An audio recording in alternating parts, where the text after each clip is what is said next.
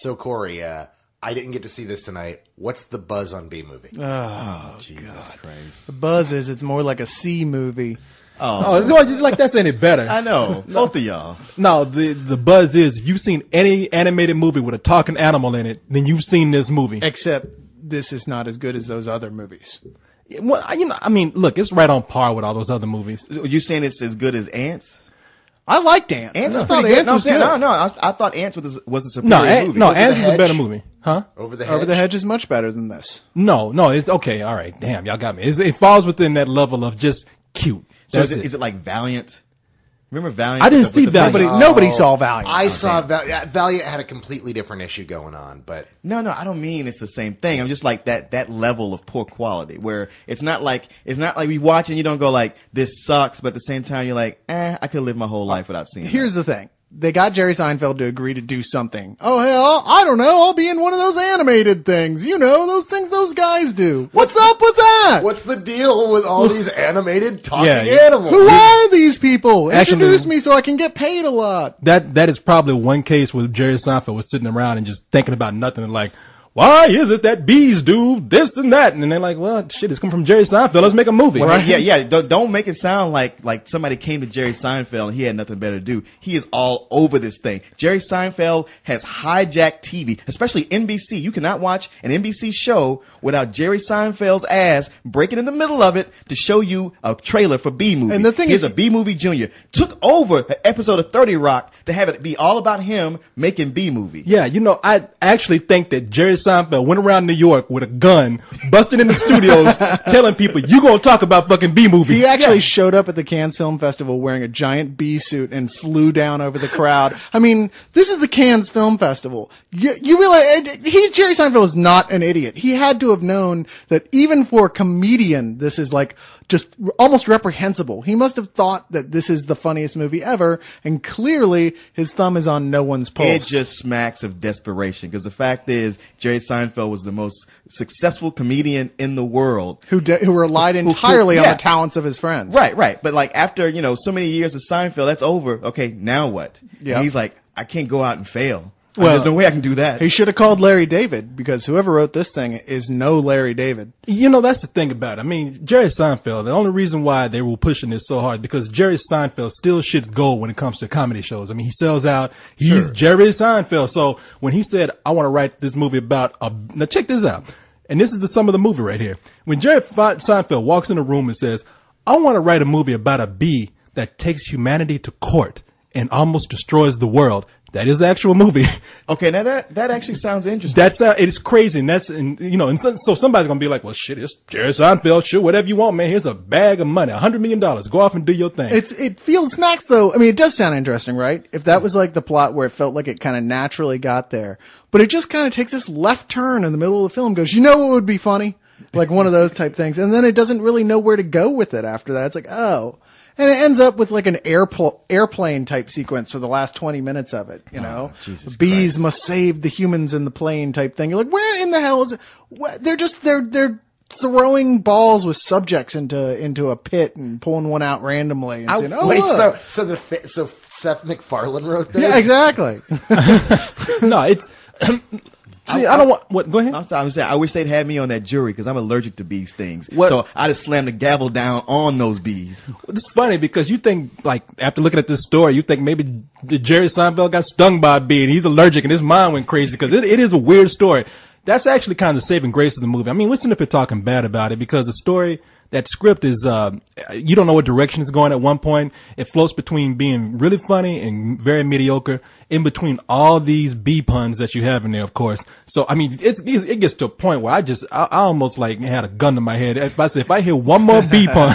And they went through them all. And yeah, anyone that they could think of. I mean, You cannot think of a bee pun that they did not use. but Except for maybe B. Arthur. I don't remember hearing that. B stands for Bronco Benz, BMW base, Megos, and pair of bars. apparently he knows them all.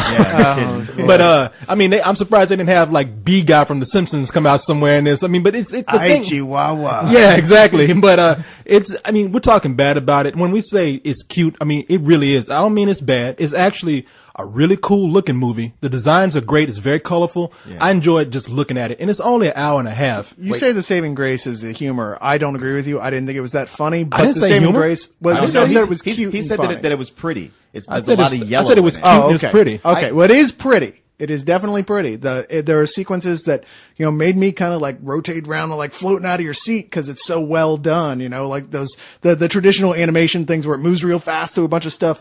Really well done here. But that's really the only good thing I can say about it. And that's enough. That's enough for your kids, certainly. Yeah. I gotta ask Corey. What? I got 2 words. No, don't you do it. Shrek 3. What about Shrek 3?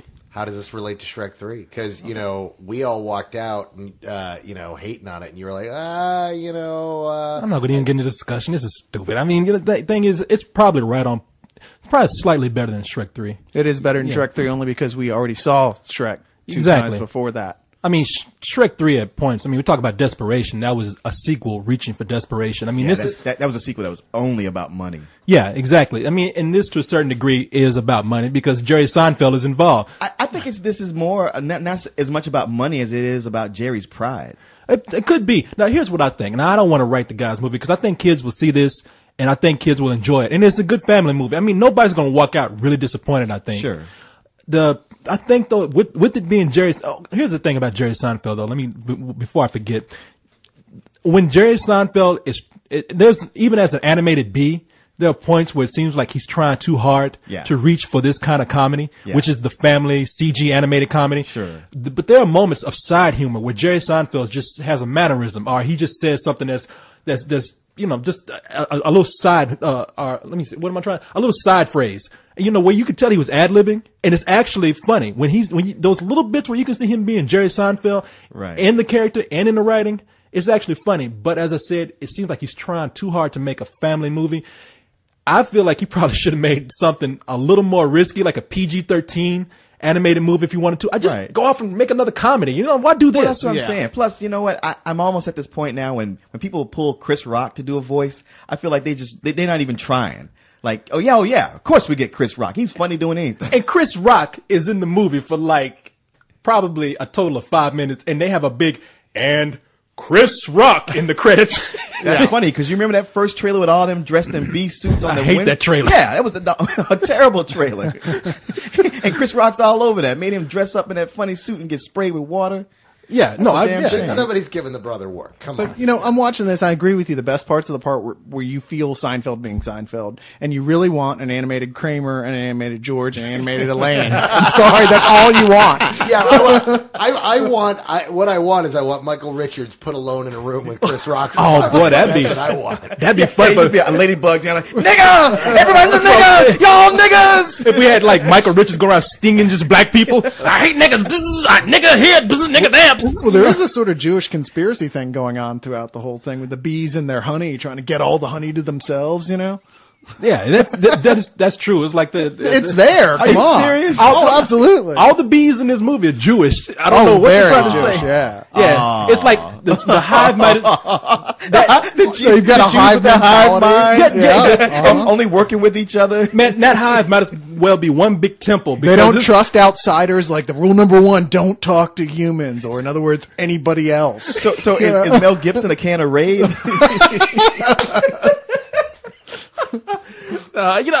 Man, this review is actually more fun than this movie, you ask me. But I'm not saying that in a bad way. Really, I'm on the bottom half of matinee, but I am going to give it a matinee because, I mean, the movie can be entertaining if you go in there with very low expectations. And we're the ones that are scrutinizing it. I'm telling you, families are going to go in there and they're going to enjoy it. I think you're probably right. But for me, this is just a rental. Like I said, there wasn't much here besides the visuals. And they were nice, admittedly, but I was bored halfway through. I was really bored by halfway through. I'm sorry, I didn't mean to interrupt you. Go ahead and say it again.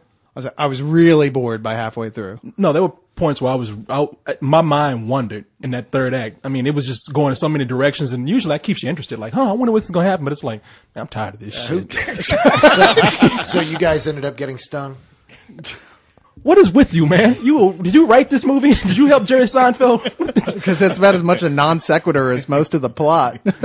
No, it's just funny. I mean, I didn't recognize anybody else in the movie, by the way, except Chris John Rock. Goodman. I'm talking about as far as other comedians. I mean, I thought this was a big project for his friends, and I thought like Chris Rock is the only person I recognize and that's another thing, man. They always have to have the obligatory black cartoon character in there, Yes. talking like this, talking crazy, you know. Yeah.